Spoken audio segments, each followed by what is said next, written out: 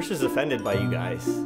He sees those comments. I would love a Cane Corso, but they just drool so much. I'm here to tell you, you may be misinformed with your thoughts on Cane Corsos and drooling. So in today's short video, we're gonna answer, do Cane Corsos drool? But not until you subscribe to the channel, like the video, ring my ding-a-ling so you don't miss any of the newest videos on Cane Corsos or Bruce Wayne. Speaking of, let's get big guy over here and see how bad he drools. Bruce Wayne, let's go.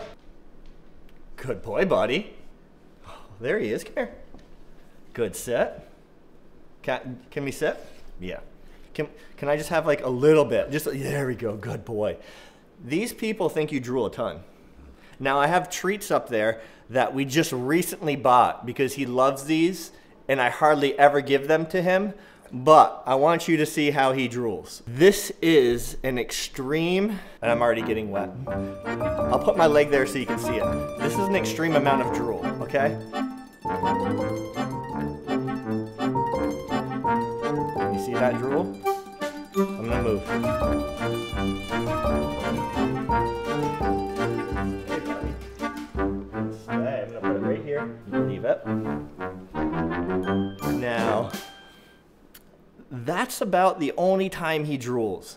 Now, the shape of the face, okay, the jowls. The bigger the jowls, the more the drool. He is staring at that thing. Yeah, I know you want it. No, not yet. So, the average Cane Corso does not have oversized jowls. They don't hang down super bad. And that's where you're gonna get a lot of your drool. So, as you can see, he's looking at the treat. I set it on the lens right now, and he is drooling. Yeah, he's like, can I have that treat, please? Should I just give it to him while it's on the lens? Bruce, okay, okay.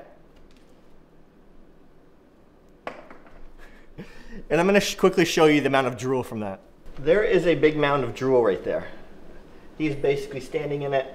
It's all over the floor. I don't know if it's coming across on camera right now, but there is a lot of drool.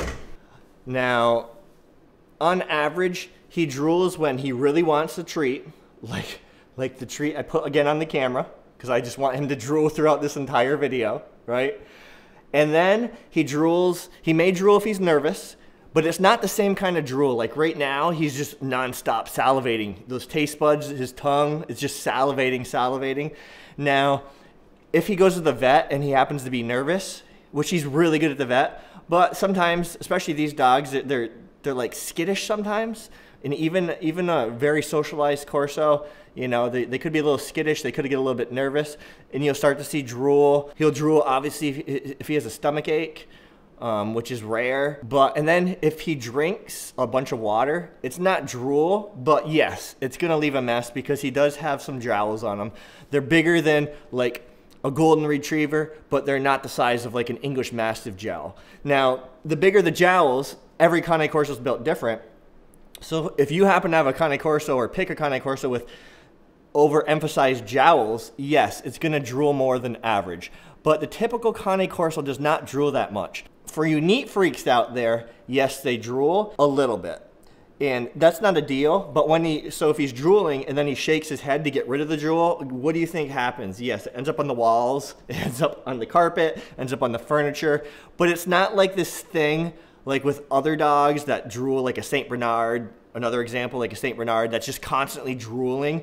And I've heard stories of people having to clean up their ceiling because there's so much drool in the ceiling. They don't drool a ton. You can see this because he really wanted that treat. Everyone out there on the fence because of the drooling, I really wouldn't worry about the drooling too much because it's almost a non-issue, right, bro? The channel's growing so fast, and like Bruce and I are just like so ecstatic. We appreciate all the love and support, guys. I'm always talking about training courses down below because I just feel training is like so not looked upon highly enough. Everyone's worried about, what do I feed my dog? Or how do I get my dog to stop peeing? And how do I get this? And training is just so important for every aspect of your dog. It's important for their happiness. Like these guys they want to be told what to do. They don't want to have to make the decisions, okay?